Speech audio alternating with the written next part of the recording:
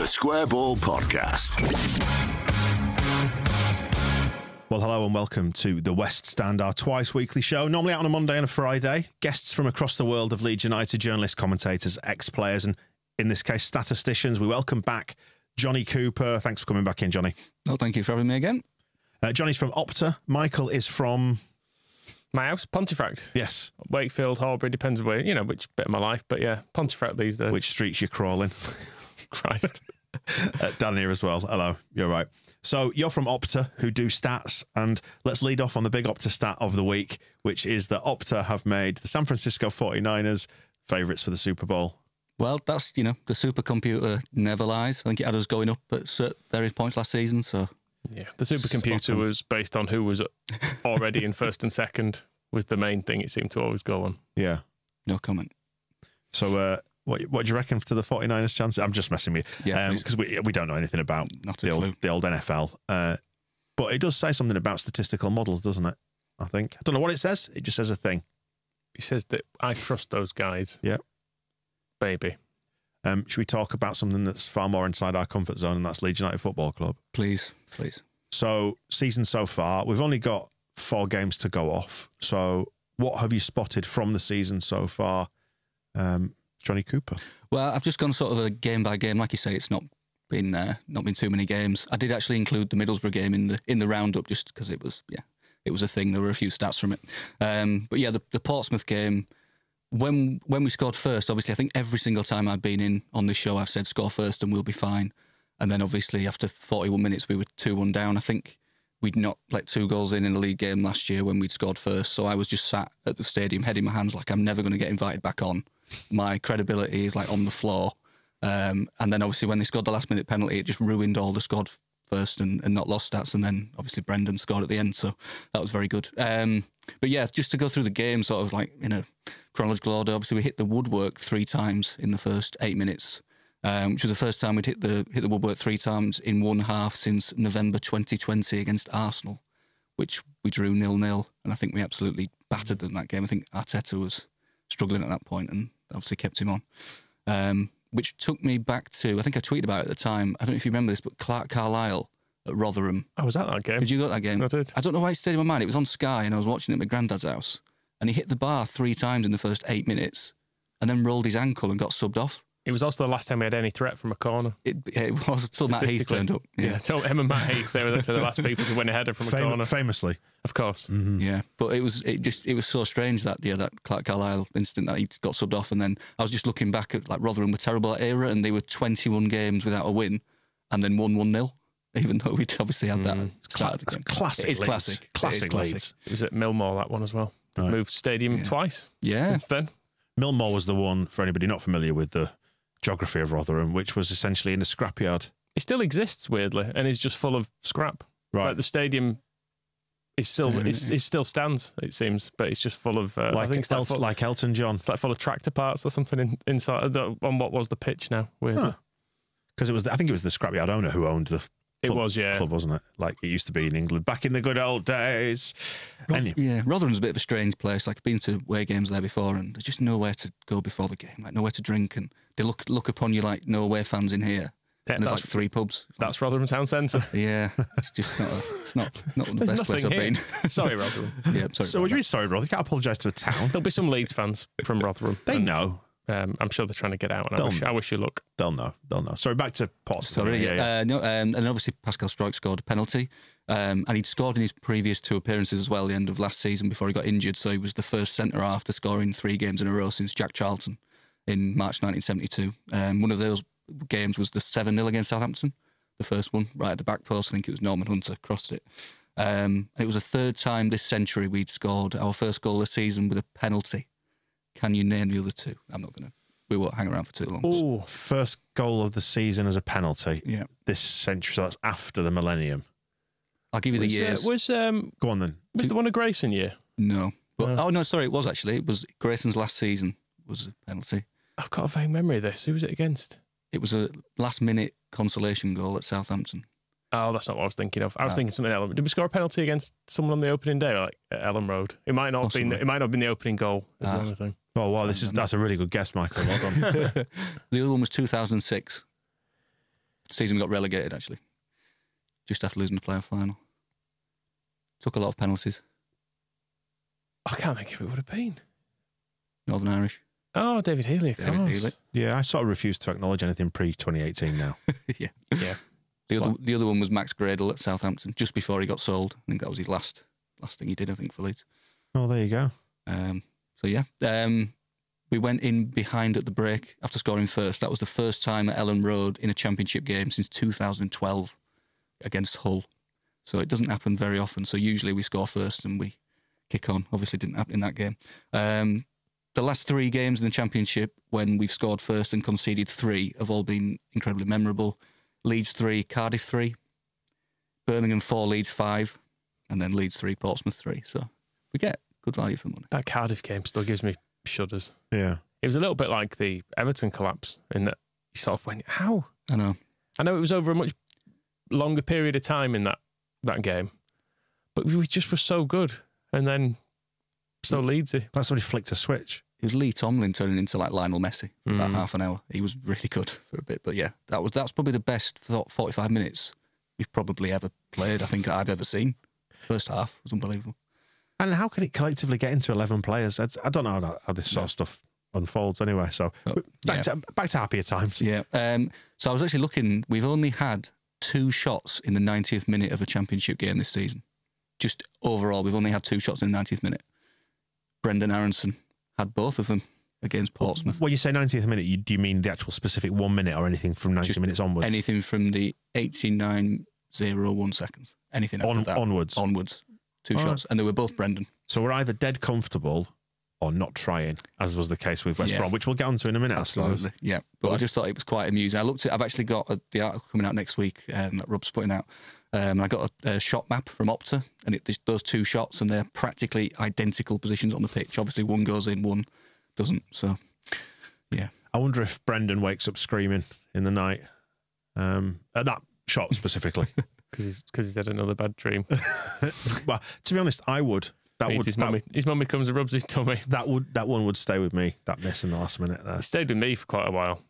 Just days after thinking, we were that close. Why did he just? What a redemption arc for him if he'd have put that in there on day one. I know. Especially when we'd let the penalty in the 90th minute as well. Like, it would have been perfect. But yeah, I'm trying to think of other occasions. I suppose Bamford against Leicester was a bad miss, wasn't it? Like those times where it's like last minute and somebody has that chance and misses. It's funny, isn't it, how that one going wide of the post and going in the net, the difference between those 2 things will change how you frame the memory of that day completely. If that had gone in, it would have been one of the all-time games for the ages. It would be up there alongside Blackburn Villa, Derby in 1997, from going 3-2 down in injury time, effectively, to winning it from there. That would have been amazing. And as it is now, it'll probably just end up being a footnote in this season when we get promoted. One of those really great opportunities as well to act like a proper dickhead towards the away fans. Yeah. Because they'll have been giving it the big one for all of 30 seconds. Then you go, fuck off! Because, exactly. I went through that exact sort of, I ran that's not that part of the scenario, but the first part of the scenario, which is where you start bargaining, thinking, no, this can't be right. This can't be a penalty. He's taken too long to give that, so it can't be a penalty. But he's given a penalty. Oh, no, that means they're going to score and they're going to win. And we're going to lose at home on the first day.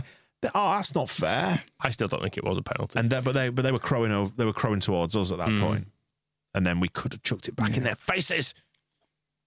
Sorry. Not to worry. But yeah, it did mean we had a 3-3 draw on the first game. First time since 96-97, which was against Derby, which was a season. We got 28 goals, 9 0-0 draws.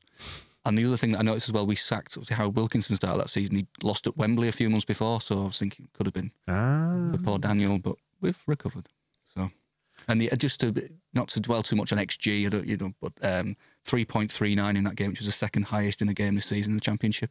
Right. And the highest was Sheff Wednesday against Wayne Rooney's Plymouth. I knew you were going to say that. Yeah. I don't know why, but I knew it was going to involve Plymouth. Yeah. I did some of my own statting around that, didn't I? Because the first 2 goals in that game that Portsmouth scored, I worked out that if Georgie had the same conversion rate last year, he'd have scored 600 and something goals. It was something ridiculous like that. It was unreal that they managed to get 2 goals from that. It was off 2 goals from 0.1 9 XG or something stupid. Yeah, we've spoken unfair, basically. I was going to say we've spoken in the last week or two about football being fundamentally unfair, and that's what a lot of our griping is about. Yeah. And that is exactly it. And it's just not fair. I mean, we were talking with Phil about Bamba's performance in that game at Middlesbrough, and that was Middlesbrough fans will have left that game being like, this is just unfair, because they absolutely battered us and just had about 18 shots on target or something. But between Bamba and Silvestri, everything just got blocks at the last minute, and it was glorious that day, but it's not so fair when it happens to you. No. Speaking of Middlesbrough. Yes. Yeah, I was looking again. Obviously, our cup record has bordered on the just farcical, absurdly bad. It was funny, I put in the article, like, in recent years it has, but just ever has just been just terrible. I mean, there was the 1950s, we played Cardiff 3 years in a row in the FA Cup in the third round at home and lost 2-1 in every single game. 3 years in a row. Grow up, Leeds. It's just ridiculous, the most ridiculous sequence. So, I mean, we've not got any better in recent years, but bizarrely, in the League Cup first round, it's like a safe haven for Leeds getting through. 17 out of the previous 18 first round ties we got through. We always seem to get... I think the only one we got knocked out, we lost on penalties against Doncaster. Right. So it was like, first round, no problem. Let a few players, fringe players, get a few minutes. And obviously then what happened against Middlesbrough, I mean, first time we'd let 3 in the first round of a League Cup campaign ever. It's funny, my feelings before and after that game, because I was on holiday that week, and even though you're going to go on holiday and have a nice time, and it's for your own benefit and for the benefit of your family, there's still a part of you thinks, I'm doing Leeds dirty by missing a first round tie that'll have loads of changes to it in the Carabao Cup, which we're not going to win anyway. But you start to tell yourself off, don't you? Think, you've done the wrong thing there. Like, morally, you should have been there for Leeds. Never mind your family. I feel like the first round of the League Cup is for trying a few players out, ruling a few players out who you go, it'd be nice to see them. Okay, I've seen enough of them. And then winning anyway. Yeah. Against someone, I suppose generally, you'd know this more than me, but I feel like generally we've faced a much lower level of opposition. You're spot on, yeah. I think when I was reading that stat, I was thinking, actually, we have not played the Championship teams as often. Yeah. Like last year against Shrewsbury, like you were saying, you rule people out like Darko Djiebi. Was at that game and he didn't play very well, never got seen again. I remember Yelda being at left back, and that was not so good, was it? But yeah, I remember then just thinking when I saw the result come through, it's like, we've lost 3-0. Good, I'm glad I'm on holiday. Heaviest defeat in August at Ellen Road since 1993 as well. That was against Norwich, lost 4-0. I think Jeremy Goss scored. That was such a good goal, annoyingly so. Did he get a round of applause for that? He might have done. Before my time. A little ripple of applause, but he bloody spanked it. But then again, I think that was the season when they were in Europe and played Bayern Munich. And he was when Jeremy Goss also scored. I was going to say when Jeremy Goss was doing similar antics there, yeah, very much so. The other thing that I spotted, which is just, it doesn't mean anything stat really, but obviously it was Ruter's last game. So I was just looking at Leeds players to make the final appearance in the first round of the League Cup. It's a solid list, about 15 players. Just a few here. Got Steve Guppy. Right. I was going to say it's going to be like Felipe da Costa and people like that. Costa, yeah, what a guy. Mike Grella, Noel Hunt, Liam Bridcut. There's quite a few of Paul Huntington, I think, as well. Are you sure you've not mistaken that for the Ballon d'Or list? Yeah, I know. Liam Bridcut. It's quite weird, actually. Liam Bridcut played under Thomas Christiansen and played with like Samu Saiz in one game. They just seem to like drift in. He was good when we first signed him. Decent player. I seem to remember him thinking like, he's actually what we need. And then I think Phillips emerged, and then it was like, I'll just get rid of him. Yeah, it's fine. You've made me feel sad about Georgie again now. I was just starting to get over him. Sorry. Most tears shed. But what's the stat for that? Yeah, the good news is because he played in that game, if Brighton gets to the final now, he can't play in the final because he's cup tied. Yeah. So he'd probably want to watch it around your house. Yeah.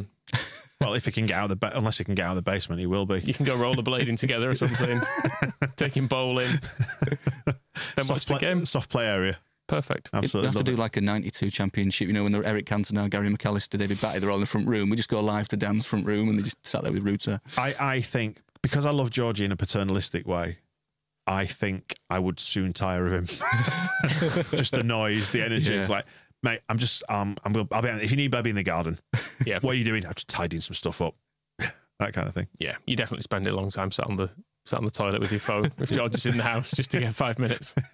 You've given him the sugared squashed. You're supposed to give him just the sugar free. Anyway. So yeah, that was all I had. Well, no, actually, the other stat was that we conceded 3 goals in the first 2 games of the season for the first time since 1959. So it doesn't happen very often. But obviously, we followed that up nicely with 3 clean sheets. So yeah, 6 goals conceded in a week. Sell Georgie. Not so much fun, is it? And well, it wasn't exactly fun going to West Brom. It's funny, isn't it, how as we've said, even just the passing of a couple of weeks since then, looking back on this as a result, you go, do you know what, it was fine. Should have beaten Portsmouth. Ignore Middlesbrough because it was the Cup. And then that's a pretty good result. Yeah, I think, I mean, on a personal level, I was at a wedding the night before and I was really hungover. So I think I'd gone over to my friend's house and we were barely watching it because it was that bad. So I kind of looked at the stats after, and I think you mentioned it on the show, actually, Michael. I was listening to very, very similar stats. So same XG, same number of shots, same number of shots on target, same number of big chances. It was the fewest shots on target and touches in the opposition box overall in a championship match this season. You know, and that's two pretty good teams there who just didn't bother attacking or doing anything really. It's quite a rare beast, isn't it? Not even trying to win. It almost played out like the Italian draw, didn't it? Yeah. You know, we this is good enough for both of us. Yeah. But it's very early in the season for that sort of thing. The first time I can remember Leeds doing it would be in the run-in in the 91-92 season when Howard Wilkinson went to Anfield and set out to stifle Liverpool. And he actually said, if we went there and tried to win, we'd lose. But that point proved to be valuable in the league title race because obviously Man United went there a couple of weeks later. I don't know if you heard about this.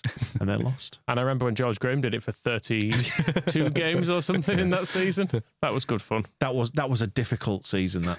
It was really difficult. Yeah, they weren't producing XG stats around then. Not in the mid-90s, I don't think. Which is a shame because it would have been interesting because I reckon across George Graham's entire reign we may have had an XG of about 25. Yeah, it won't be long until AI can just analyse video footage of that from the archives and they'll go, right, your XG from that game is about 0.0003. Well, we can do that at Opta, actually. We do analyse old games for clubs and look back. So, like, say, if Leeds wanted the 1972 FA Cup final analysed, or I think more, obviously we won the 1972, but 1970 FA Cup final would be fun because that was just two teams kicking the shit out of each other. So imagine how many fouls. And so we could actually reanalyse that game feasibly and you could actually see what our XG was in that game. There's your homework. There you go. Yeah, not me. Yeah, somebody else does it. I'm fairly sure you just volunteered to do that. Yeah, that's fine. You volunteered to watch the entire George Graham 96-97 season. Yeah. Although I think the year after we scored quite a few, didn't we? Yeah, it was fine. Hasselbank came in. Put Hasselbank into the team, yeah. Yeah, it was fine the year after. But Christ, that first year. That game against Blackburn where it was 4-3 after about half an hour, which is quite weird. So West Brom away, you viewed it through the prism of a hangover. Yes. I think didn't pay attention. What did you find afterwards, though, with the stats? Yeah, the touches in the opposition box for us, we had 6, which was the fewest under Daniel Farke, and it was the fewest in a championship game for us since September 2017, which was Millwall.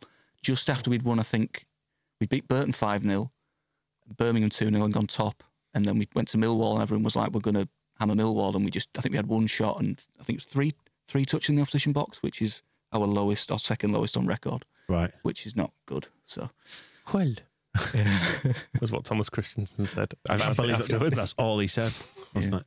Something like. Yeah. Just a love for Zender, I think, didn't he, Thomas Christensen? A lot of Instagram photos of him in Fazenda, I seem to remember. Yeah, I think so. Yeah. Fair play. It's good, mate. Yeah, very good. Yeah, so 0-0 against West Brom. Anything else to take from that, or should we move on to the glorious heights of Sheffield Wednesday? Yeah, the only other thing was the passing, and it was the third fewest completed passes we'd had and the third lowest passing accuracy we'd had under Farke in that game. So what happened in that game? Because if there's no touches in the box and there are not any passes, I was hungover, so that's the wrong man. It's hard to quantify what was actually going on because you'd almost expect there to be somehow more passes if there's nothing happening in the box because it's just people knocking it around. So maybe they're just knocking it around badly. Just like putting it out a touch. Yeah. Everyone taking half an hour over or each somebody tries to dribble with it and then runs into someone, loses it. Yeah. They do the same. A lot of standing around. Yeah. Good. That's an entertainment product. Yeah, first game without Ruter, so I guess people were just looking at each other to somebody do something, and we hadn't obviously had the new signs at that point. So. But then we went to Hillsborough on Friday night and discovered the magic again. Absolutely. I mean, the first thing that I noticed, which is sad really, when I was like putting it in the database on the night of the game, was like Alex Cairns back in the squad and looking at the last squad he was in, 2015, and who he was alongside, which was like a pantheon of Leeds United legends, Billy Sharp, Calvin Phillips, Grandi Ngoyi, Casper Sloth, Brian Montenegro and Little Aidan White in his last ever Leeds game. Right. So Grandi Ngoyi is a name I've not thought about in a long while. He played one game against Norwich, and I think he played one nice through ball, and everyone kind of went, "Yeah, he looks good," and didn't do anything else. Didn't we sign it? We signed him when he had I'm sure he had a broken back or something, and we signed him anyway. But he's fine. It feels like quite a stretch to get that one through the medical. Yeah, but no, he definitely had some fairly significant injury when we signed him. Yeah. I was quite surprised he was on the bench in the final game, actually. I thought we'd got rid of him way before that. Same with Brian Montenegro. I think he came off the bench in that Rotherham game, and again, I think if someone threw the ball down the line and he chested it and knocked it back, and somebody was sort of, Yeah, looks good. Should have been given a few more minutes, shouldn't he, Brian? You know, like. I mean, I said before about in my mind, nothing happened before 2018. With the passing of Sol Bamba and speaking to Phil about that era has brought back memories of that Chileno era and just how tiring it all was. Yeah. But just the sheer amount of football landfill that we experienced in that time, just like Brian Montenegro and loads of random friends of his. Wikipedia tells me we had an option to make Ngoyi's loan move permanent for £2 million. Right. Where did we loan him from? We did not. Palermo. Right. But then he ended up at Dijon. Oh, because next year. Was he not? Did he not come in alongside Sol Bamba? Or was it a similar? Because he came from Palermo on loan. Was it a similar time? Have I made that up? Was that season? January 2015. Yeah. Yeah. Could have been. Maybe are you saying this is a Ray and Rod Wallace situation? Just brought in as his mate. I just seem to remember. Yeah, there were two players who came in at the same time, and obviously Bamba stuck around, and Ngoyi didn't. There you go. He ended up at Dijon the next year, and then Senat Moissy is that, I believe, the correct pronunciation of it. Yeah, very accurate. They seem to not be in a very good league. Right. Can you name who kept Alex Cairns off the pitch in that Rotherham game? Who was our goalkeeper? Ooh. This would have taken me a while to remember. What year was this? 2015. Like you were saying about the landfill of players we had. So it's not Silvestri. It's a Premier League winner. Scott Carson. No. Ross Turnbull? No, he didn't play. That's a good guess, but it's no, he didn't. Similar. This was his last ever game, and it was only his 75th game. He was the backup goalie for years at loads of Premier League clubs. Stuart Taylor. I don't think I would have got that. I just forgot he was ever here. A career where you've played 75 games. His Wikipedia is tremendous just to look at the many seasons. Can you think of another profession in which that could be the case, where you almost don't do the job, you're always just sitting there kind of in the background waiting to do it, but never actually do it?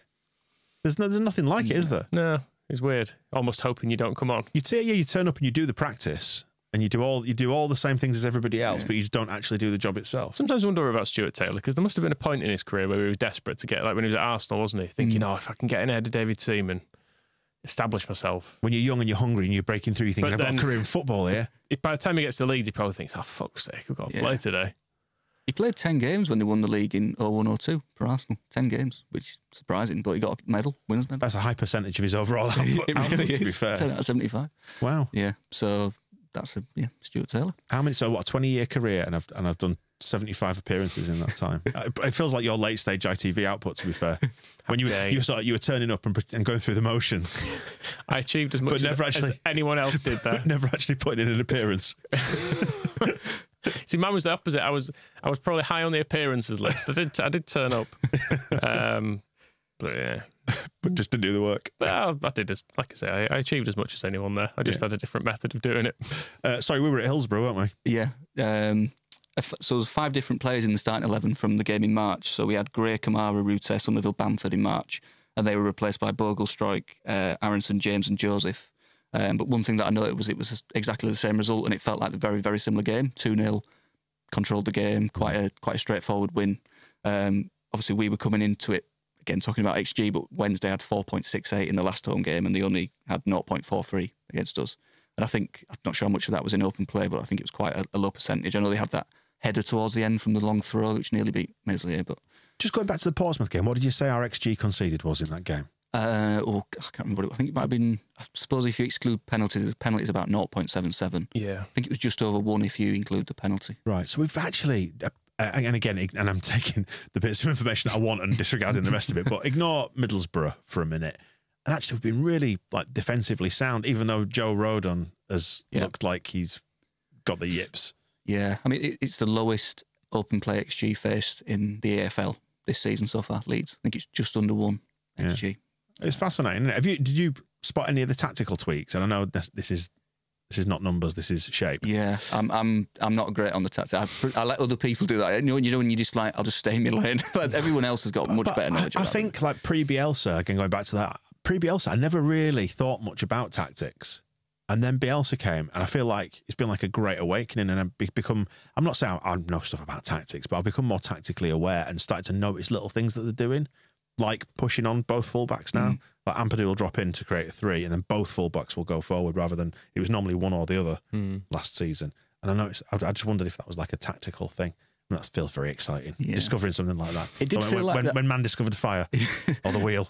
The first 10 minutes of the Portsmouth game, it felt like that. It just felt like everything was like going 100 miles an hour, and like the fullbacks were flying. Bogle was going forward, and we looked like so much quicker than last season. And then obviously by half time we were losing, and they just kind of knocked the stuffing out of them a little bit. But it did feel like first 10 minutes we were like, God, we're going to piss the league. Yeah, I mean, when going back to the Howard Wilkinson era, one of his mantras was always to get the game won in the first 20 minutes, to come out of the blocks and try and score a goal in that first 20 minutes. And it felt like that. Yeah, sort of echoes and memories of that. Or do an Everton, get the game won in the first 86 minutes. Yes. That's a key one. Yeah, that was funny, wasn't it? Really funny. And that broke some records, actually, didn't it? It did, latest in a Premier League game that our team's been leading by 2 goals and lost. So I feel like we can do better. Is that a challenge? I feel like we can reclaim. 100% we can definitely claim that stat. When we go back up. When we go back up, we can probably in a big game too, probably against Scum or something. We'll 3-0 up. We can contrive to throw away a bigger lead later in the game. I'm trying to think of what records we've got that something like that. Probably. I feel like a lot of our stuff. I feel like is quite low key, where it's like, oh, Team X has not won away for 21 games, and they've not scored in 8 games, and then they come at Welland Road and win 3-0. You're like, oh, all right.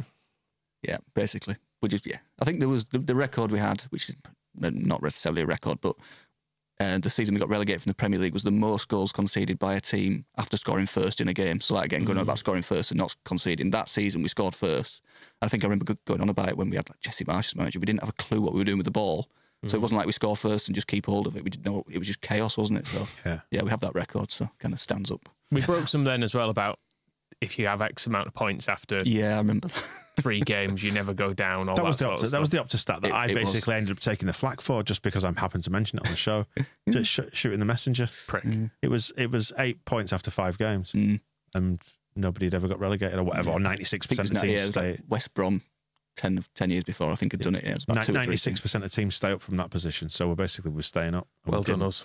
But yeah, if there was a team, I think I seem to remember saying at the time, if there is a team that can find that 4, 5, 6%, whatever it is, it's going to be us. Absolutely. And we did. So there's that. But yeah, Sheffield Wednesday, we'll keep going off piste here, but this was the game that I think it was the proper hard reset was this one that reminded everybody that we're actually all right and we can do good things. Yeah, absolutely. I mean, again, looking at just passing accuracy, it was 79% overall against West Brom.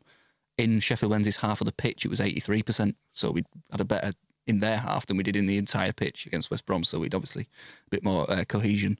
Looking again at Brendan Aronson scored a lovely finish. All of his goals have come in August. Only player who's got more goals for Leeds with them all coming in August is Ramon Nunes. Right. Which again doesn't mean anything, but just good to remember Ramon. If you say the words Ramon Nunes, what do you think of immediately? A picture of him with my mate dressed in double Burberry. It's Burberry. In Tiger. I think he had a Burberry. He definitely had at least a Burberry scarf plus Burberry shirt. There might have even been a Burberry hat or something. I can't remember. Burberry jumpsuit. It was. You couldn't see the bottom half, sadly. But he probably did. Yeah. Did. I think we've got very different memories. I mean, that's a good memory. But I went to his last ever game, which was a development game against Wigan. And my friend Ryan commented on the tweet that I'd put out about him and reminded me.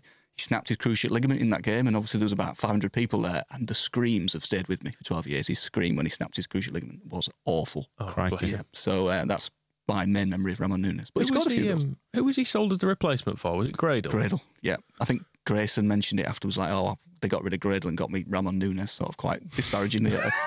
Went to good luck, Ramon. Literally a Q&A in Sherburn years ago. Oh, Grayson, with that, yeah, with Glyn Snowden, who was a lovely guy. And Grayson was just slacking off basically half the team and all those tinies that we'd made. I wanted Casper Gawks in January and Bates wouldn't give me him and sort of stuff like that. And, yeah, I asked him why he sold Lubo Michalik. I just walked up to him in the foyer and he was like, "Oh, Lubo, we just didn't think he could make the step up to the Championship." So cheers, Simon, and just shook his hand and walked off. Very good. Very good. But yeah, Sheffield Wednesday get Matteo Joseph, the youngest striker with 2 assists in a game since Alan Smith against Charlton in 2000. That was one of my first ever games watching. Again, scoring first, 130 out of the last 31 away Championship games when we scored first.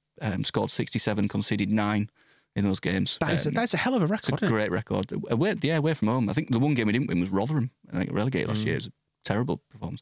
Or we should have won. And since that Rotherham game, we scored 16 goals when we've scored first in away games and not conceded any. So, last team to beat us was Daniel Farker's Norwich. Right. That was under Paul Heckingbottom. So we just need to go away and score first. Yeah. Basically. Sorry. Easy. Yeah. Easy. Dan James, good luck charm, won 13 out of 13 under Daniel Farker when he scored, which is a record for a player under manager, if you want to call it a record. I just love those kind of things. The second best, Neil Kilkenny under Simon Grayson, won 9 out of 9. Alan Smith under Peter Reid, scored in 6 games, lost 5, drew 1. Just a little shout out there for that. There you go. So, yeah, we just need Dan James to keep scoring, really. Hopefully he's fit again now. I don't know what the state of play is with his injury, but... Yeah. Well, Willie Nonto's taken a bit of a kick for Italy, we've discovered really? during the international break. Hopefully he's fine. But, he's not the shiny... He's actually been consistently excellent at this level as Dan James. And I think we possibly missed him against Hull, one of his many boyhood clubs. That's Coops, isn't it? But he's from that neck of the woods. And but we were all distracted by shiny new toys, so no one really gave him a second thought. Poor lad. Yeah, isn't there thing going around that we need to get a chant for him? Yeah, we do. We do. But it's quite difficult. I've seen a few. They're all complicated. Yeah. It needs to be snappy and with few words, ideally, just to get things going. You can work on a longer one, but I did see the one I liked most of all, which was, again, I can't credit the right person on Twitter, but it was something like, he's fast, he's strong, he's got no fucking song, Dan James. That'll do. yeah, that's nice. Why don't we just do the Gary Monk one, which is Gary Monk. Just do Daniel James over and over again. Could work. Happy Could day. work. Speaking of Hull, then, are we going to move into that one? Yeah. Just the last one on the Sheffield Wednesday, just for Farker. That was his 100th win in the Championship, and that was the quickest number of games by a manager to 100 wins at that level since 1903. Right. Which was quite impressive. And it was the quickest in the Championship era as well. Him, and I think he was about 3 games quicker than Mick McCarthy was. So, things like that. I think obviously not all managers stick around at that level for such a period of time with such good teams to sort of break that record. But when it's the first since just after the Victorian era, it's very impressive. Yeah, it's quite interesting how he's carved himself this niche management wise. I mean, he'll be back there when we get promoted. You do get that sense, don't you? There's not the romance attached to it. It's all, I've said before, it all feels very sort of transactional and we'd pragmatic. Probably keep him you think? For a bit. After he's been trashing the recruitment, they didn't get me what I wanted. Well, off you go. Then we'll get somebody else who does. Thanks for your work. See you later. I think he does have the worst win percentage in Premier League history, but we won't mention that. Let's worry about the Premier League if and when we get there. Yeah, exactly. But we will get there by beating teams like Hull City, Jonny. Absolutely, yeah. Good win. Just to mention Ayo Tanaka, obviously we mentioned Dan James hasn't got a song. Ayo Tanaka's already got a song. I put a tweet out that 50% of his name has the letter A. I think you retweeted it, Michael. A very strong tweet, that. Yeah. I actually mentioned it to Jamie and Gaz, who I work with, who were Leeds fans, and I said, I think I'm going to get quite a lot of abuse for this tweet because I just think people are just going to say, you get a fucking life. Yeah. People just seem to absolutely love it. I was quite surprised. Yeah, quite surprised. Bobby Webb got a shout out. Somebody replied actually saying, good stat about my granddad. He'll be really pleased. He died actually last year, unfortunately, but I thought, is he actually his granddad or has he made that up? So I would actually like to know if that is his granddad. Bobby Webb was that somebody? Bobby Webb was his name. Oh. Played 3 games in the 50s for Leeds. I'll confess, I first read it and went, it's only 2 letters. And I was like, the full name, right, the full name. If you don't count down, you're disappointed, right? If you start off with 2 vowels. Yeah, it's tough. So that's good. Well, Ayo, it's 62.5% of his name's vowels as well. So there's one player who had higher percentage who's played for Leeds. Unfortunately, passed away quite young. Ugo Ekiog. Yeah, a lot of vowels. 6 out of 9. I like the fact that you had to put a percentage figure on it. I can imagine you sitting there with your calculator working it out. It's 1, 2, 3, 4. It's very sad. I'm not even going to tell you how I worked it out, but it's incredibly sad. Did you use a spreadsheet? Of course, I use a spreadsheet. I always use a spreadsheet. Amazing. Excel, Microsoft Excel. It does everything for you. So. A vowel formula. Yeah. Amazing. Yeah. Sad. Oh, good on you. Yep. So, Ayo Tanaka came off the bench. Obviously, there's other good things in the game, but 18 completed passes, which was only 13 fewer than Hull after he came on. And he actually played for Japan against China yesterday and completed more passes than China in the 20 minutes that he was on the pitch. So is that 7-0, was it? 7-0, yeah. Wow. Yeah. So China weren't great, obviously. But hey, talking about Hull City, do you know the fact about Hull City? Is that one of those famous kind of little... So you can't colour in any of the letters. That's right. Is that the right one? It's the only football team. I don't get that. I still don't understand. Never understood that. It's the only football team. There's no completed loops. Country. So there's no loops. There's no O. There's no A where you can shade the middle of the letter. You could. See, I always think of it. You can colour in the U. I was going to say the U. I think of it as like holding water. It's like a reservoir. It's like a cup, right? And the Y obviously as well. Yeah. That'd be a different stat. Which one wouldn't hold any water? Because obviously A's and O's, it would run off the edges. I'm going to have to ask my spreadsheet when I get back. Yeah, expected water retention. There'll be some Scottish third division. There'll be someone with 0 water retention. Right, anyway, save us, Jonny. Yeah, Manor Solomon, first player to get an assist on his debut since Barry Douglas, quite a few years ago, Bielsa's first game. I thought he looked good. I mean, there's not really any sort of standout stats I could see for Solomon. But I did like the fact that he went round the outside and put that cross in. I think there was a lot of cutting in and trying to get a shot off, but he looks like he will get quite a few assists. I think he got 2 assists for Spurs in about 3 games last year. So what happened after that? Very injured. Yeah, I will mention that. He's fine. He's fine now. He's fine for now. He's fine now for now. Yeah. Yes. The other thing as well was that the passing again had improved a hell of a lot. It was 91% against Hull, which again was 79 against West Brom. Have we got short passes or long passes or in between passes? It's short. I think it's the highest or second highest percentage in the Championship of short passes this season, Leeds. So it's a lot of. Does that point to how we're playing then? Silly question. Yeah, definitely. A lot of short passes. Interesting. A lot of those are terrifying ones between Meslier and Ampadu. Yeah. Yeah, that pass when he put him under pressure was. I think his accuracy in general has been fine, Meslier, in terms of like in overall. But obviously that when he does something like that, that's all you remember. You don't remember the 29 good ones. You remember the 1 bad one. Is it just me, or do you ever like sort of sit there and imagine? You think, what's just gone through your head in the split second between that ball leaving your foot and it not arriving quite at Ampadu? It's hard, isn't it? Because if you've been told you play short and there's not an option. It's at what point you think the balance of getting told off for not doing as you're told versus getting told off for doing what you're told but doing it in a way that's obviously very dangerous. Exactly it. Yeah. It's too much to process. That's why I'd take the throw in. Just kick it out. Just welly over the pitch.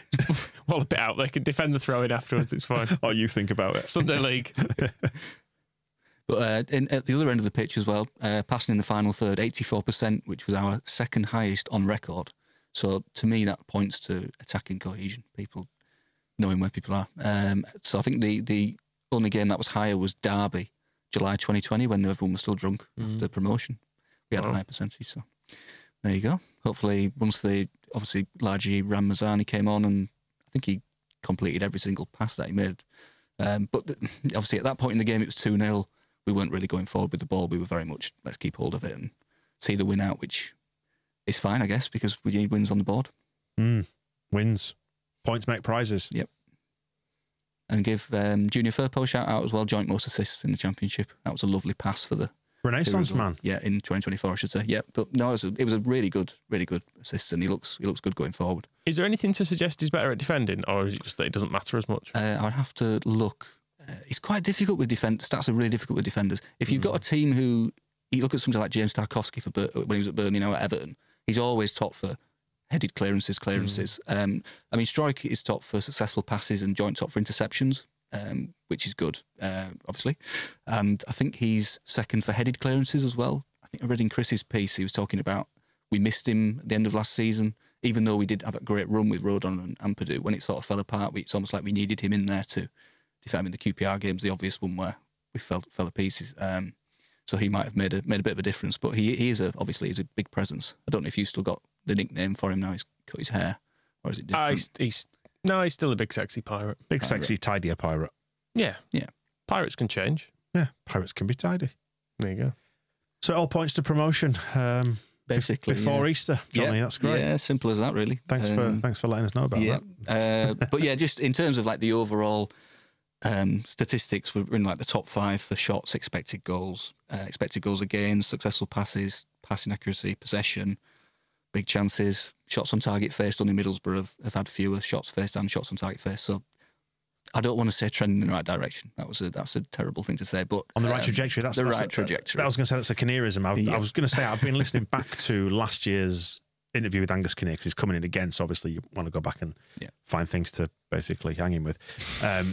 And he was saying that even in a worst case scenario, he thought that Leeds would be in the top 4 or 5 in the division, just given our revenues and so on and so forth, how we basically dwarf much of this division. But it all seems to be like pointing in the right direction so far. Limited data set, as we said, we need to genuinely caveat that because somebody will pick you up on it, as they always do. Yep. But so far, so good. Do you want to go as far as to say that? Yeah, 3 clean sheets in a row. I think if someone had said after the Middlesbrough game we get 3 clean sheets and we'd have 7 points out of those 3 games, we'd be pretty happy. I mean, we've looked defensively solid in the last 3 games and decent going forward, and obviously we've reintegrated Brendan back into the team and things like that, and Max Verber is really happy to be here apparently, so that's nice. And, so if we need him, he'll be there. And obviously, with the new signings, that's going to be the really interesting key thing. I mean, I'm not going to lie and say that I know a lot about Largi Ramazani and his playing in La Liga and things, but he looks. Do you know his foul percentage off the top of your head? Oh Jesus, there's a lot. There's quite a lot actually. There's a lot. Yeah, there are a lot. Yeah. Do you do requests like a good DJ? A good DJ. Of course. Can you do some stats on points in which kit we wear? Because I always end up fascinated by stuff like this because we've not conceded a goal yet in the yellow kit. Ah, that's good. I don't actually keep track of the kits. I think Andrew Dolan does. He might be the man to ask. Yeah. So next away game, we've got Cardiff away, probably going to be in white for that, I presume. Norwich away, going to put us in white, obviously, unless we're going to the new fancy blue. They might go try and get some use out of that third kit, I reckon. Sunderland away in October. We'll probably wear yellow there, yeah. I imagine. And that'll be usually wear white, I think, at Sunderland. Not these days. No. Not these days. But red and white stripes was blue peacock kit last season and it felt jinxy. Yeah. That's why I'm wondering about it. But because we can wear yellow at Sunderland. Yeah, so it'd be interesting to see if we actually concede any goals. Because we know, as we've already established, we score first away, we win. So exactly. It's all good, isn't it? Yeah. All good. Jonny, thank you for coming in. Let's have another catch up, maybe in the next international break, another few weeks, a bit more data and all that. So the next one is, it's after that Sunderland game, isn't it? So we've got Burnley, Cardiff, Coventry, Norwich and Sunderland. Possibly a bit more challenging than the opening sequence, do you think, marginally? Yeah, definitely. I've just checked, by the way, we were in the peacock with the light socks at Sunderland last year. Yeah. Lights, which I don't think you were allowed to change elements of your kit, are you, or were you in the EFL? You're supposed to just wear what you declare to the EFL, and yet they let us break their own rules, which is probably why it all went wrong. Is that? What, I can't remember what the normal socks were. They were just dark. They were dark peacock socks, weren't they? Well, the whole because in the Premier League you're allowed your kits and then certain tweaks on the kits. Like, so for example, we had the light minty coloured shorts, didn't we? So you could wear it maybe against somebody who wears dark shorts, whatever. But I don't think they allow it in the EFL. But obviously the ref must have seen the blue socks against their black socks and gone change them or whatever, or red socks, whatever they were. I think it's red. Chelsea away, was that when we wore those like limey green socks? Yeah, and Gellert scored. Yeah. Anyway, enough hot sock chat. We'll pick this one up in mid-October. Hot sock chat sounds gross. So what was interesting, because we said when we were chatting about how this season is unfolding that it'll be that international break, maybe November, when we've got a proper handle on where this is all heading. So if we chat about unless we don't like it. In which case we'll ignore it. In which case we'll ignore it. And just say we expect to pick form up from here. Fine. Right, Jonny, thanks again. Thanks very much. We'll see you soon. The Square Ball Podcast.